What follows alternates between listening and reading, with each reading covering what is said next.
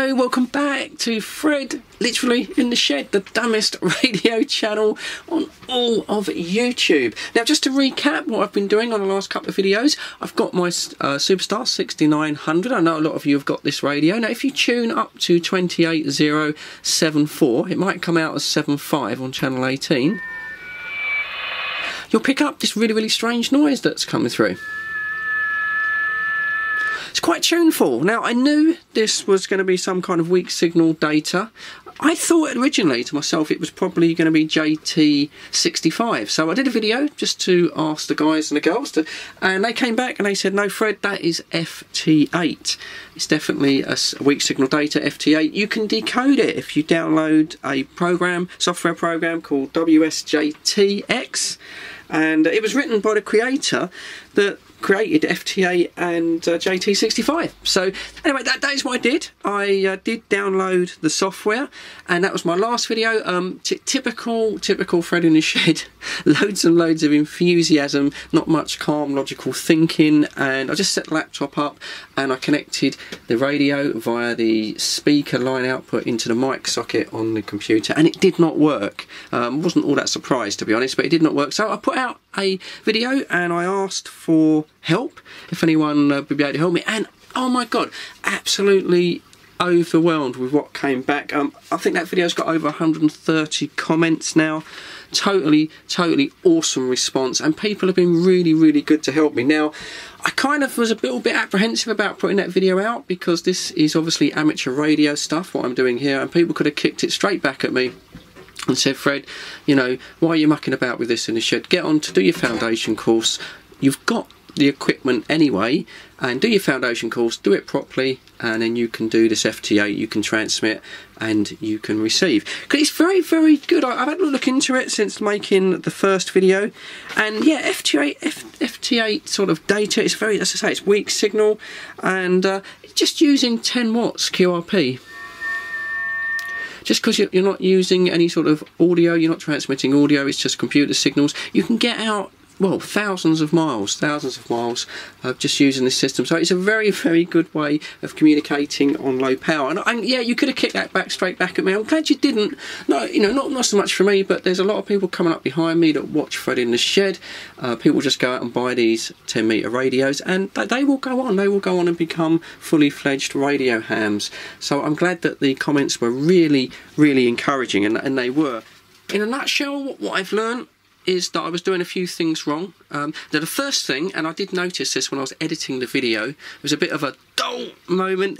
And I imagine there's proper radio hams, and oh my god, you must absolutely shake your head in despair at some of my idiotics that I do on this channel, because as I say, I'm over enthusiastic. I dive straight in without really looking where I'm diving, and yeah, I do appreciate that you must despair at me.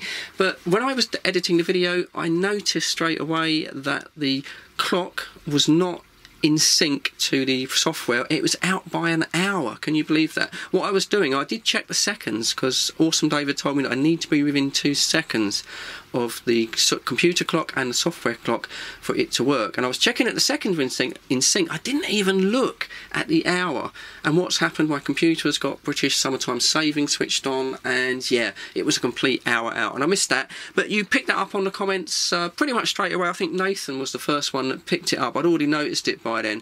So yeah, the first things people said to me that, Fred, you need to get your computer and the software, you need it in perfect sync. It has to be almost exact. You might have a second or maybe 2 seconds either way, but because of this data, this F8 data, because it comes through in 13 characters and 1 character per second plus a second either way at the end, it comes through in 15-second sort of patches, and you have to be in perfect sync. Now, to do that, they said you can just try and resync your computer clock via the software, and that's what I'm going to try on this video. If that doesn't work, there is a program called Dimensions 4 that you can download on your computer that will also help. I don't want to do that at the moment because although I've got 4 laptops, this laptop I'm using is my primary laptop for my YouTube stuff, and I really don't want to put anything on there that might upset it. So just gonna do the video sync on the internet for this video, and hopefully that'll be it. Now, next thing I was doing wrong is I was using the line out feed from the radio. Now that is very sensitive to try and adjust try and adjust this volume level. A few people have said, yeah, if you're having a bit of trouble with that, use the RF gain. Just turn the RF gain down and you'll find it much easier to adjust the output of the radio. That's a really, really good tip. Thanks for that. But yeah, they said, yeah, you're doing that wrong now. What you should really be doing is use a microphone.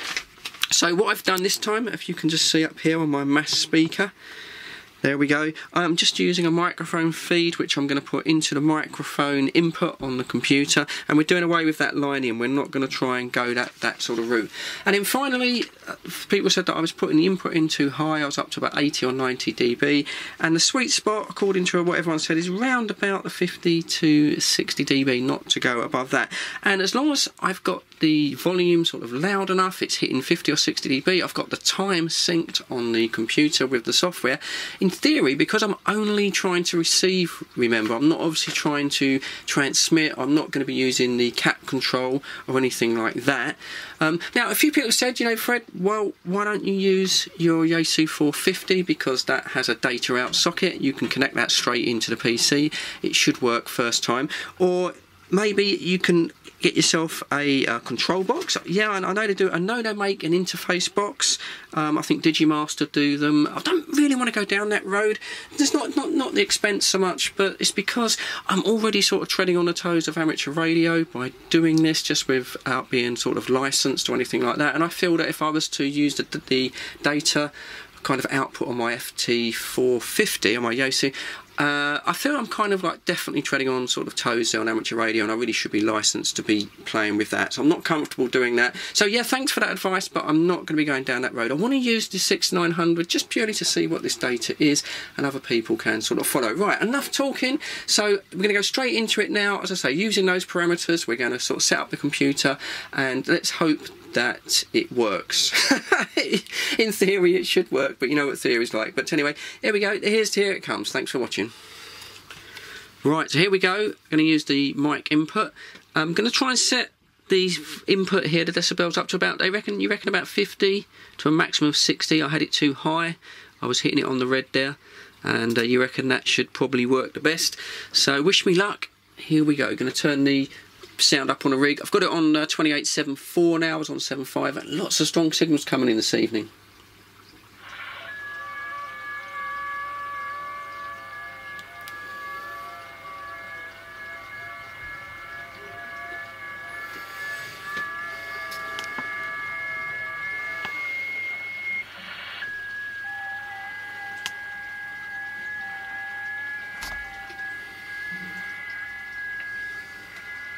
Look!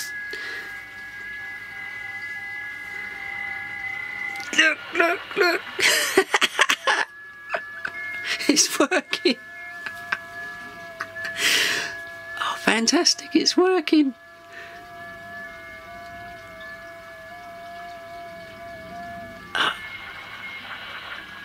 Yeah, it's... I've got stuff coming in.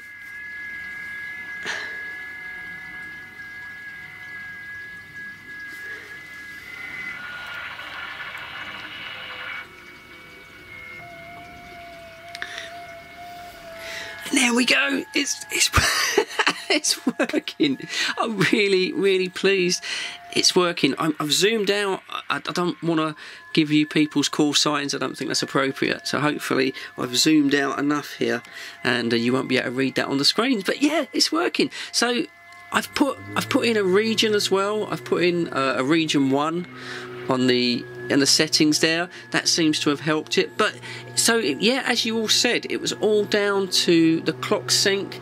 As my neighbour cuts his grass when I make a video, the clock sync needs to be about 2 seconds, within 2 seconds, and then it works. And the volume level, it's a bit difficult to keep the volume level at about sort of 50 dB. And someone else did make another comment that you can use the RF gain on the radio to reduce the volume, and that gives you a much more sensitive adjustment, and it's working. And I'm made up. And yeah, as people said, it is like text messaging. There's just information coming through in packets, 15-second packets. Is it something that I want to do myself? Maybe not quite at the moment, but maybe in the future. but I'm talking, I'm bugging up the signals now, but it's working, so I'm really pleased. Something that interests me when it came to on the radio, just really did interest me, and yeah, and I've got the data, I can see the data coming through now, and great. So what's next? I don't know. It's just something that I really wanted to do, but I say I've got other stuff coming up on the channel that I want to show you, as well as this. So there you go. Just a big thanks, a big thanks, thumbs up. I'm quite excited. I'm getting too excited. I'm talking all over my words here. But yeah, just a big thank you for all the help. Really appreciated it, especially as I'm not a ham. As I say, you could have thrown it back in my face and I would have understood that, and I'm really pleased that you didn't. But there you go. That's it from Fred in the Shed. Fred in the Shed receiving FT8 data when he's not talking over the microphone on the program there. So thank you very much for tuning in. More normal videos, reviews and that are coming up. I've got quite a bit on the camera to edit. But as for now, as in the shed, cheers. Thanks for watching. Don't forget Fred 2. There's stuff on Fred 2 that you may not have seen. But as for now, cheers. Thanks for watching. Catch you all on the next one. Yeah.